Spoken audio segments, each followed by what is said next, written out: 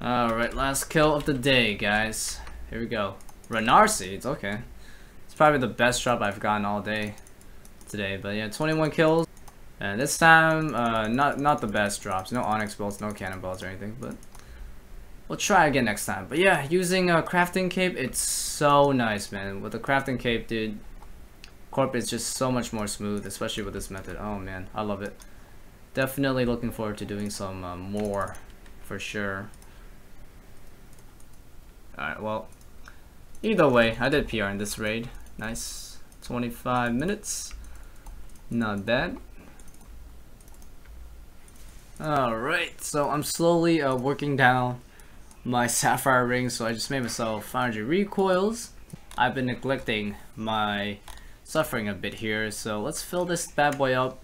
Should be good for a while. Let me see, 20,000 charges. Oh yeah, definitely good for a while. I got this master clue from somewhere, I don't know where, but let's open this up. Here we go.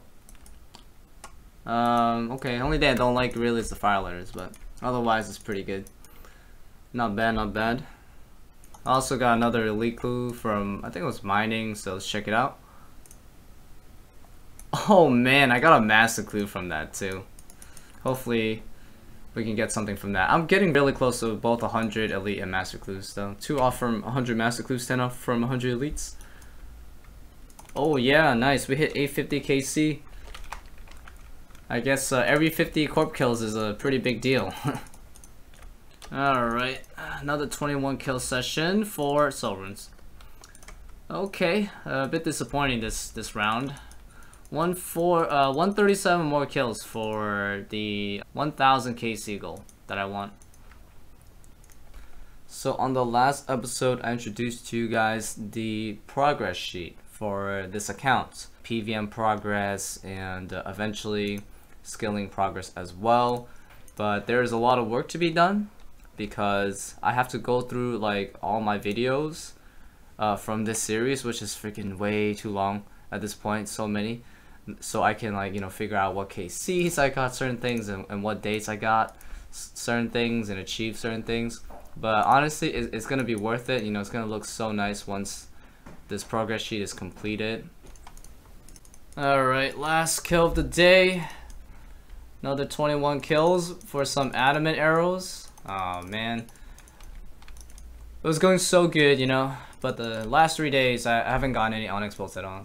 So I've been getting asked a lot about why I don't use the ultimate Ironman method. Just in case you don't know, that method is just speccing corpse stats all the way to 0, all of it, so that you can kill it without food, and yeah, you can just kind of AFK it. So the reason why I don't do that method is because that method is just not as efficient as the suicide method. So ultimate Ironman method, you get about 4.5 kills if you have, like, you know, stats like similar to mine and similar gear. Now with the method that I'm doing, actually, it's 7 kills an hour. Okay, I'm consistently pulling that off for like at least the past 200 kills. So I'm very confident and I can say that.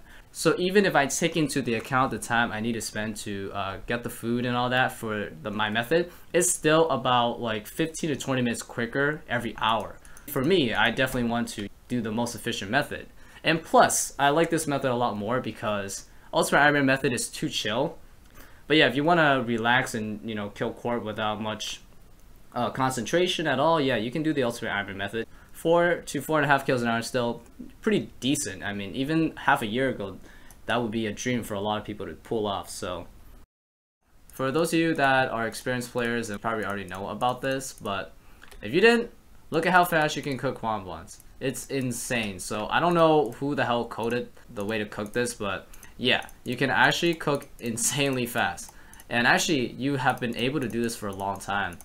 People with like mouse keys and, you know, AHK and all that used it way back in the day to get insane XP rates. With the make all option though, it's so easy to do, as you can see. Revenge bitch for last raid. Thank you. That worked out pretty well. I'm trying out a new setup just because I am planning on doing a self-imposed challenge. So for those of you that know a lot about raids, I plan on doing no scouting raids. Alright, finished the first raid with the new setup there. I expected it to be slower, but honestly, it's not even that bad, you know, even with the thieving vanguards. I did mention that I want to move on from scouting raids, and instead I just want to do every single raid that I come across.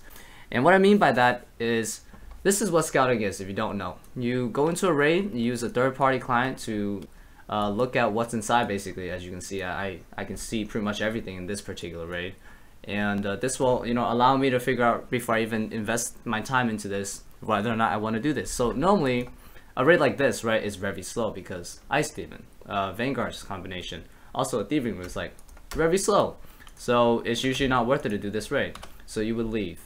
And then you would start again, start another raid. There's no penalty, by the way. So you just leave and you go right back in and you check for the next raid and see if it's good. So let's see if this raid is good. Okay, this raid is pretty good. It's got Agility Room, right? It's got only 3 bosses, and these 2 skill rooms are really good. So I would do this raid normally, right? I'm not really doing a raid right now, I'm just demonstrating. So the reason why I'm mentioning all of this is because I don't want to do that anymore. I don't want to scout my raids anymore. And I actually haven't been doing that for the past 2 days, and I'm actually loving it. I've been scouting my raids for like the past 1,400 of them, and it's gotten pretty dull, honestly, I'm not gonna lie. It's gotten to the point where I'm just like looking for the best bang for my buck raid, I want to get that quickest raid for like the best points combination. And what that means is there's a lot of like unique raid layouts and setups that I normally would just never do. It's gotten to that point where you just only want to do those raids. You never want to do any of the other like slower ones, the less efficient ones. And now that I'm doing no scout raiding, I'm able to do pretty much every type of raid. I mean, I've been able to, it's just the mindset was not to. And because I'm committing to every single raid, I'm experiencing so many different new variations that honestly I just never appreciate it. And it's so fun, honestly. One of the biggest problems when you're not going to be scouting your raids is the fact that you will encounter Ice Demon pretty much almost half the time. And yeah, Ice Demons are probably one of the biggest things that people would skip a raid if they see it. So since I'm not skipping my raids, I pretty much have to do Ice Demon almost half the time. So with this setup, I'm able to do Ice Demons with or without a bank, no problem, because I can drop some things to pick up Kindling, because I need that inventory space. So I can drop like Rune Pickaxe, a Bronze Axe. If I want to, I can drop the Ranging Cape on the ground. I'll have plenty of inventory space to do the Ice Demon, because like not every Ice Demon, it would be worth my time to actually go and make a bank. So yeah, this setup definitely allows me that flexibility that I need to pretty much do any raid comfortably, no problem, whether it's slow or harder. And also, you're probably gonna be asking, what the hell is this shit right here? What are you wearing for your legs? This is the Robot of Darkness, basically Mystic bottoms. And the reason why I'm wearing this over Arms is because Arm's skirt is really, really heavy. It's 11.3 kilograms. So yeah, it just would slow me down when it comes to running around all over the place with raids. And the accuracy difference is not that big of a deal in the grand scheme of things. Like I still do all incredibly fine, just with this much mage accuracy. Also, the Robot of Darkness just matches a lot better than freaking Aram's skirt would match an Ancestral top. So gotta get that fashionscape points in, you know what I'm saying? Haven't had a tough corp. Unexposed, yes! After the 4th day, the collection is starting to come back. Yeah, it's definitely a bird or something. Law runes on 900 KC. Damn, man, I've been flying by through these Corp KC. 5 more days, and I will be hitting the 1000 KC, so... Well, I get a Spectral Sigil by then. Spirit Shield? Okay. Alright. Okay, guys, I gotta go back to Slayer. At least temporarily. I don't think it'll be for too long. Just because I want to prepare myself adequately for Dragon Slayer 2. So Dragon Slayer 2, we are going to be getting a new Dragon Boss called Forecath, and apparently it is classified as a blue dragon. So if I get a blue dragon task, I will be able to use the Slayer Helm's percentage accuracy and strength and all that bonus for that boss. So it would behoove me to actually go and get that blue dragon task. So let's go ahead and look for one. Hopefully I haven't banned any of this. Okay. Yeah. Alright. Wish me luck. Hopefully I get this blue dragon task very quickly. While looking for blue dragon tasks, I ended up getting 200 Dagonoth tasks. And I will continue to do all the Dagonoth tasks at the DK's layer. while I am, you know, doing Slayer for whatever other goals. So I'll wait till you win the mod game, my dude. Oh, Dragon X to start off. Well, I have enough space to, you know, pick up all these drops, honestly. No, you're misunderstanding. I'm not talking about the weights. I'm talking about the number. Oh, what? I just got a freaking Supreme Pet? What the fuck? Okay, I gotta go bank. Well, hello there. That's interesting. It's been such a long time since I've gotten a pet, huh? What? Hello, I got a Supreme Pet. Wow. Damn, that was unexpected as hell. Well, we'll have to take a little bit of a mini break and ensure this pet real quick before I go back. Supreme, bro. I'm gonna probably put the annotation on the screen, you know, to show how many months it's been since the last time I got a pet. I think it's been quite a few months, so pretty nice to see, refreshing to see, of course. Alright, there we go. Time to insure this bad boy. And yeah, let me see. We got 1, 2, 3, 4, 5, 6, 7, 8. So we got 6 bossing pets, 1 clue scroll pet, and 1 skilling pet now. Very nice. Alright, back to DKs though. Oh, what? Wow, Circle 2? Damn, we just got a back-to-back. I mean, it's not really important at this point, but cool, you know? It's always nice to see some back-to-back drops, even if they're like kind of scuffed runs. Okay, you know what? I realize I have 8 days until Giant Slayer 2 comes out, so I'm not really in a rush to get this Blue Giant test, so why not go for that back-to-back? And I did. So, yeah. Got another dad task to do later. Probably tomorrow I'll do it. Amethyst arrows. Yo, how much money do I have in this? I don't think I've ever PC'd this, huh? Nice. Oh, Elite Clue Scroll. Nope. Off to do a master then, because I got basically 2 masters ready to go and no place to put these elite clues, so been a bit since the last one. Here goes nothing.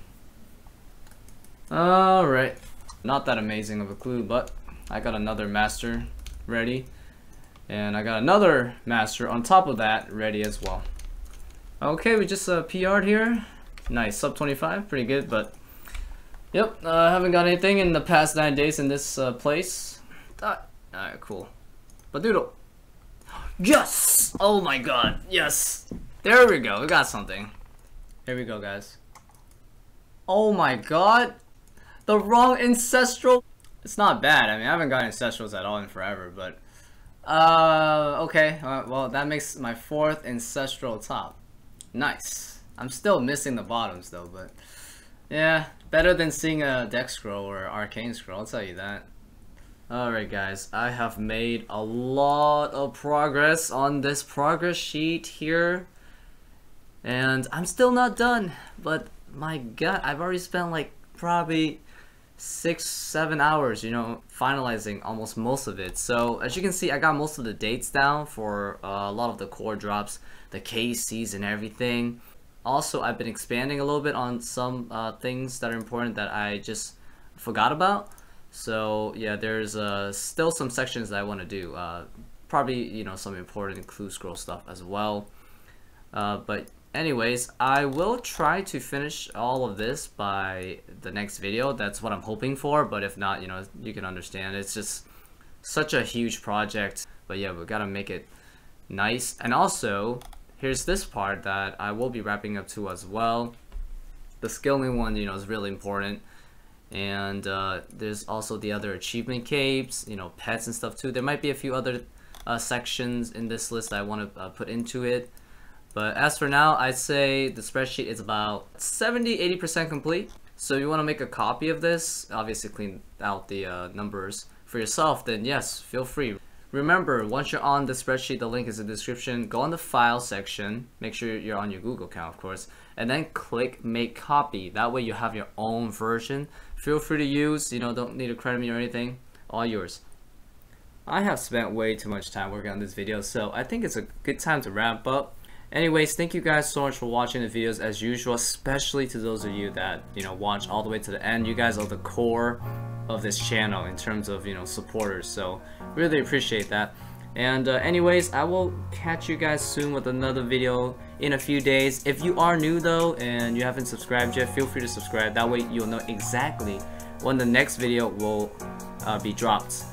Anyways, have a good rest of your day, guys. Take care and bye bye.